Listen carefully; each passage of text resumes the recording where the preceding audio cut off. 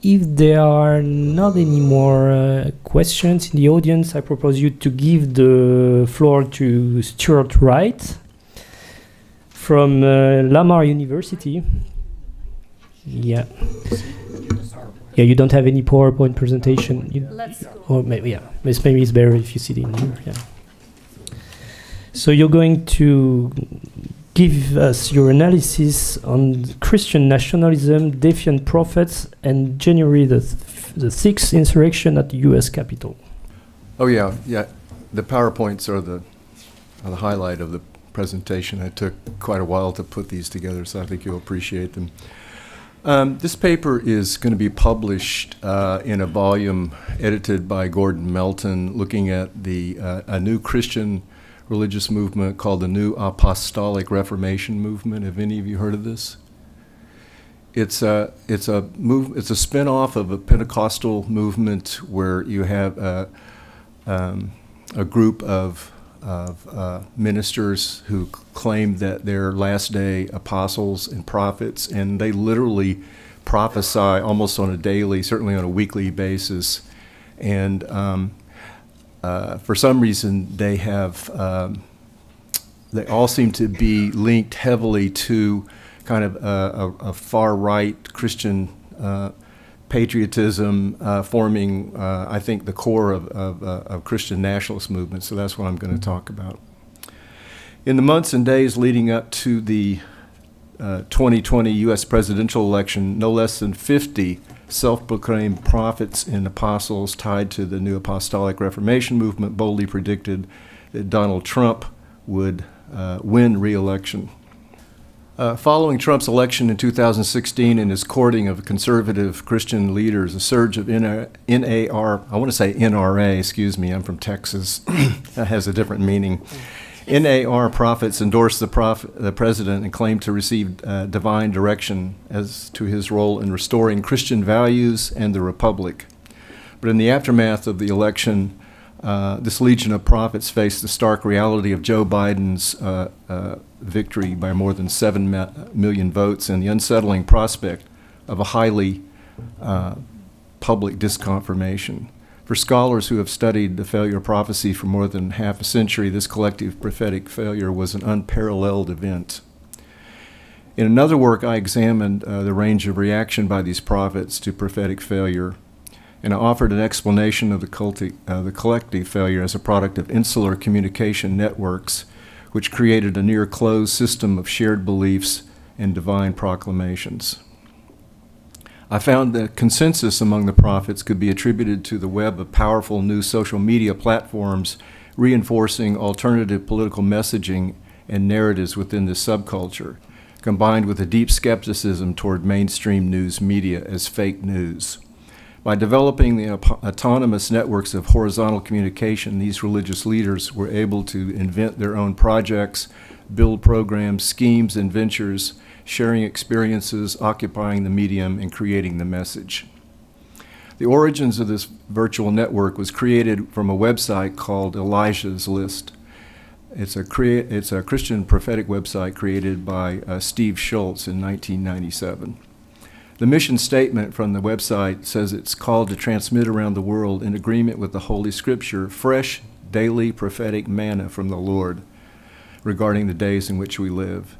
The site hosts content for dozens of NAR prophets, including the links to their own websites, books, videos, archived sermons or prophetic messages in schools and academies. But in this paper, I want to address a subset of NAR prophets who not only refused to acknowledge their failed prophecy, but responded with defiance. I believe it merits our attention as a unique response category.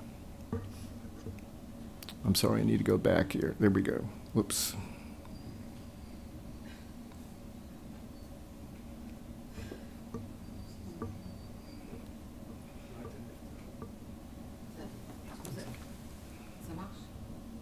There we go. Sorry. So there are several aspects of defiance this mode here that distinguish it from any other type of reaction found in prior studies. First, it involves a group of prophets rather than a single individual laying claim to charismatic authority, and hence evidences a deployment of leveraged claims to legitimacy. Second, dissemination of the Trump prophecy was made widely known through an electronic and digital eco-media system, which over time reached hundreds of thousands of believers and followers, making the prophecy indisputable and unretractable. Third, the failure of the prophecy was blamed on a massive government conspiracy feeding far-right anti-government narratives and exploiting political opportunities and perceived threats to challenge the legitimacy of a presidential election.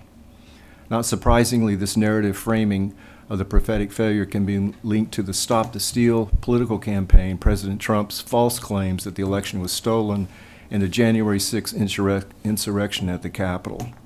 And fourth, some NRA prophets took actions to invoke divine intervention to change the outcome of the election by helping to organize and promote the December 12th, 2020 and January 5th, 2021 Jericho marches around the Capitol. The Jericho March is a pro-life, pro-Trump coalition that sponsors marches around state capitals and other government sites. The organization's name and its targeted campaigns draw from the Old Testament, in which God commanded Israelites to march around the walls of an evil city, causing the walls to crumble and allowing the Israelites to conquer in battle. These extraordinary actions of defiance and political activism pushed the boundaries of responses to failed prophecy beyond anything heretofore observed. The pro-Trump prophets who expressed defiance unanimously blamed the outcome of the fraudulent election, claiming it was stolen and fomenting anger and acrimony.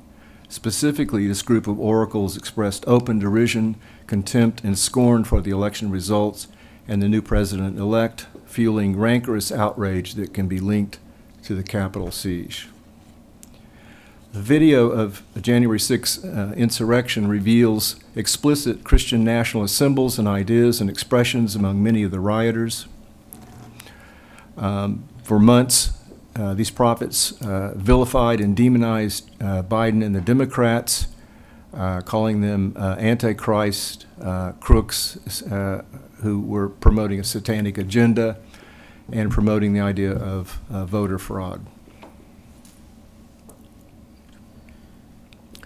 The substance of defiant responses can be seen in the words and messaging among prophets in the analysis of statements made in interviews in an array of venues, on Elijah streams, and on various YouTube channels, on social media, and in both religious and secular news coverage.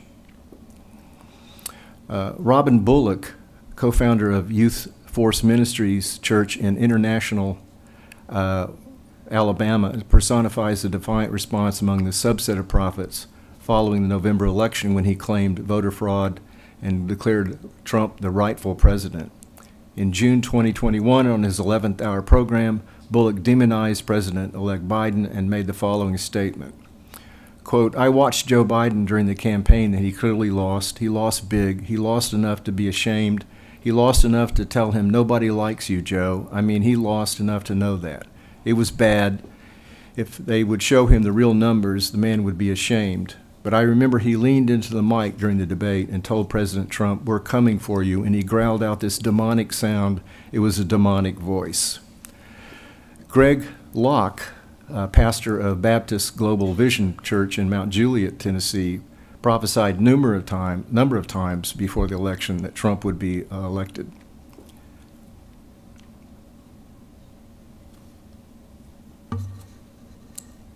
Sorry, I got ahead of myself. Locke has framed Trump's re-election as vital to the survival of America and casts the contest as a civil war, calling on the troops of God's holy army to take up the battle in his book, appropriately titled "This Means War." Jeff Jansen, a self-proclaimed prophet and former head of Global Fire Ministries in Murfreesboro, Tennessee, has also demonstrated defiance in his response to the election results and failed prophecy. In May 2021, Jansen said he was, quote, quadrupling down on his prophecy that former President Trump would be reinstated in a very short time. Prophetess Kat Kerr, speaking at One Accord Christian Fellowship in Orlando, Florida, claimed to have a vision saying that the scroll was opened in heaven when Joe Biden was inaugurated on January 20, revealing that Donald Trump was actually still president on earth and in heaven. Paula White Cain, Trump's former spiritual advisor in the White House, hosted a prayer service after the November election results, during which she declared God's intention to reinstate Trump as president. She said, "God has already settled his mind about the election. We will override any will of man over the mind of God." Blaming evil forces, White Cain reiterated that the Lord has already made his decision and that there was a spiritual battle raging.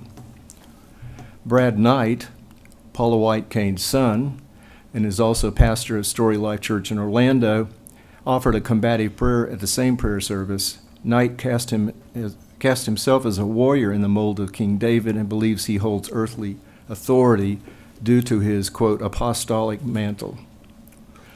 He made this following statement: "Make the ends of the earth our possession, God. Everyone who has risen against us, everyone who mocks us, everyone who has power, everyone who thinks they have victory because they applauded every will, even the church that is not aligned with you. Break it, God. Do not even hear their prayers. Nullify their cries and break them with a rod of iron. Dash them in pieces like a potter's vessel."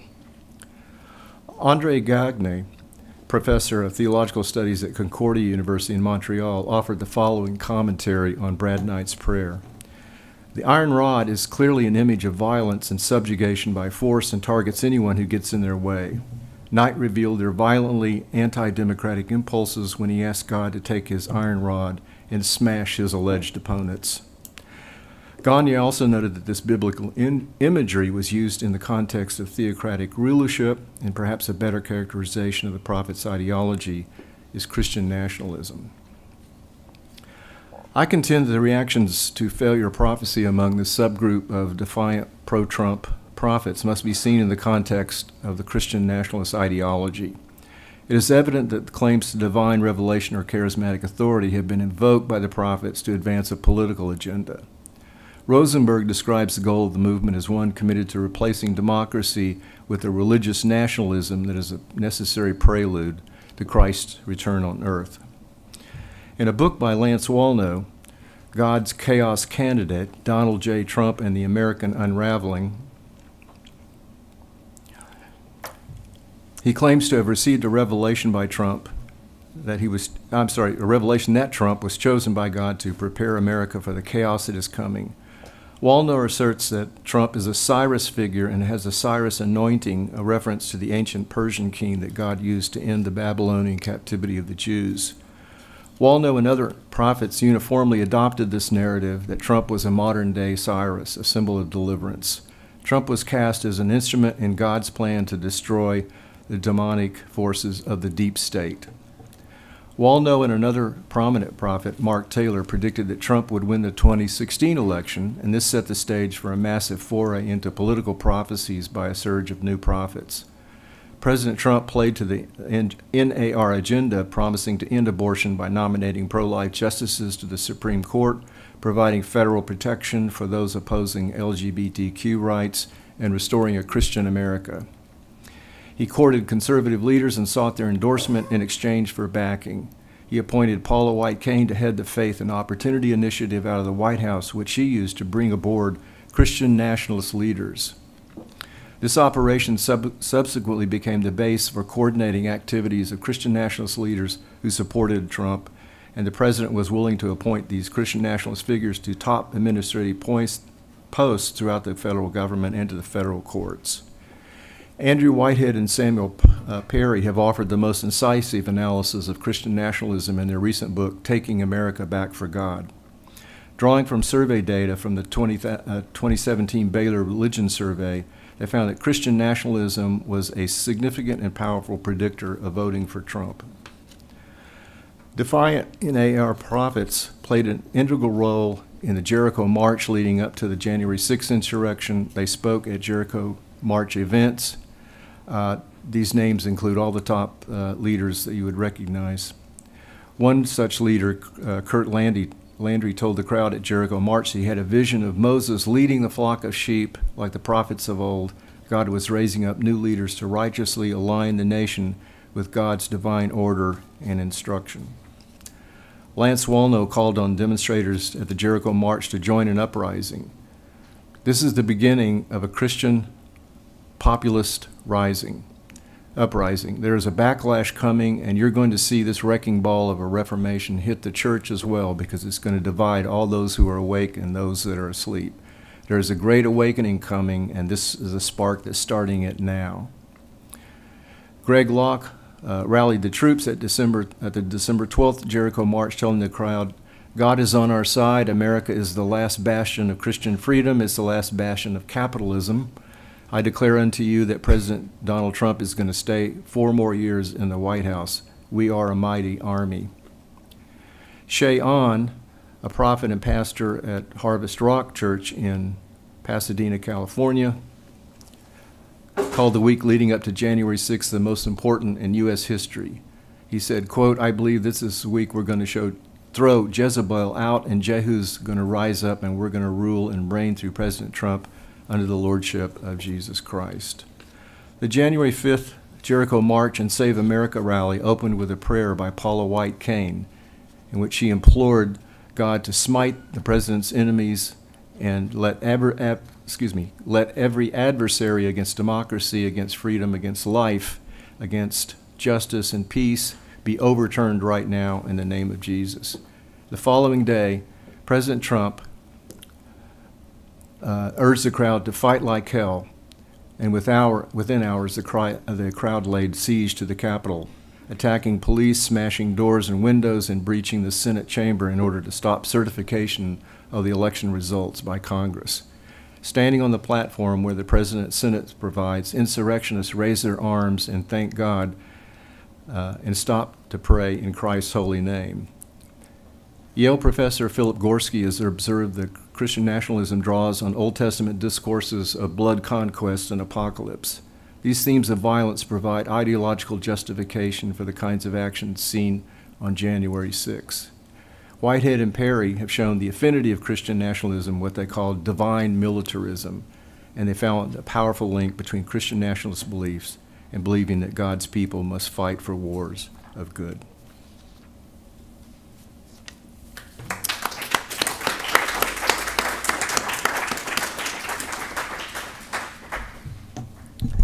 Thank you very much, Stuart, and thank you very much for holding your time. We're going to give the floor to the audience if there are any questions. Yeah, I can see a question in the back of the room. Thank you. Actually, I want to make a link between what you just explained and what was explained just before, because I think there is a very interesting similarity between this Christian nationalism in the US and Christian nationalism in Russia nowadays with Patriarch Kirill and many others. So my question would be, are these people who are obviously pro-Trump, are they pro-Putin today? Or can you see something like this? I've seen it's mixed. I've seen some of that in Fox News by commentators, but I haven't seen a massive outpouring of sentiment toward Putin.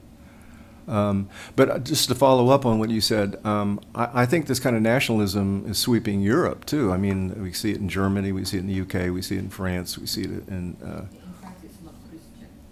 Well, I mean, this isn't Christian either. Well, yeah, I mean, it's a religious label for a political movement. Yeah, but so to give it legitimacy, they invoke divine imprimatur. Yeah. There. Massimo? Yeah. No, I just want to share a private experience. I was last month in Seoul, and seated next to me was Paula White, because we were both invited by Mrs. Moon to a rally after the Abe assassination. By the way, I've never attended one of Mrs. Moore rallies before, but I decided to go because of the Abe assassination and to see what the reaction was. Now, the interesting point for me is that between this you describe as a rather paranoid fringe of American politics and the main line, it doesn't seem to be such a big border, because she traveled on the same plane with Mike Pompeo and Newt Gingrich. Yeah. And the three of them were always together and looked like best friends. So meaning there is in the Republican Party where you will see, I mean, Pompeo is a businessman from traditional Republican upbringing. Gingrich surely is the establishment of the Republican Party. It doesn't seem that these people are perceived as crazy or marginal. We are probably witnessing a sort of mainstreaming within the Republican Party of people like Paula White. And the price they pay, to get to the question of Eric, is of course these people should speak out, at least in the conference I went with, against Putin and in favor of Ukraine. Because no matter what Trump personally thinks, for the Republican establishment it would be a no-no to be in favor of Putin. So it's, I mean, one risk is to consider all this as just a sort of a footnote or fringe, while I believe it's becoming very much part of the Republican mainstream. Yeah, I don't disagree with anything you said. In fact, I think that the Republican Party has been taken over by this fringe, and they're not the fringe anymore. We now refer to them as MAGA Republicans, Make America Great Again. And Trump's endorsement will almost guarantee a Republican victory in a primary. Now, how that plays out in the general election will be something different to be seen in a very short time, next month. Yeah, midterm elections next month. I see a hand rising, and maybe no, you know. Yeah. How is Trump responding to these prophets? Does he actually know about them, or? Oh yeah, he's embraced them. Oh yeah. Paula, oh yeah, I had a. Let's see if I can pull that up again.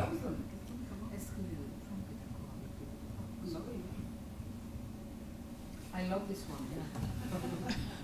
That answer your question? It looks so hypocritical. His smile is so hypocritical. Yeah, can feel it. Instrumentalizing. But thank you for this answer. Sometimes a picture is more clear than a long answer. Yeah. It's one of the famous photos, yes, yeah. Of the event. Yeah. Ah, okay. I could see another hand who was writing in here. Yeah. Thanks for your talk. Very interesting. You're talking about America. So many.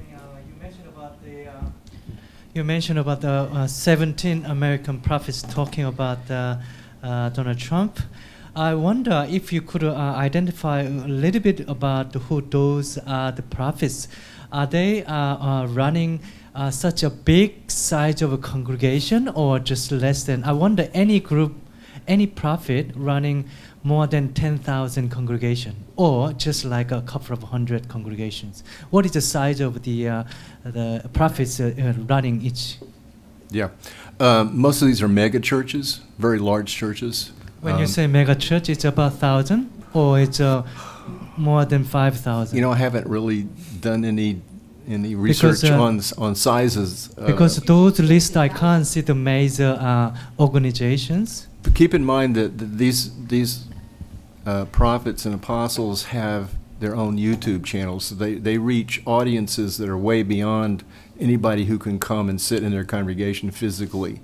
So they have, they reach people in other countries even.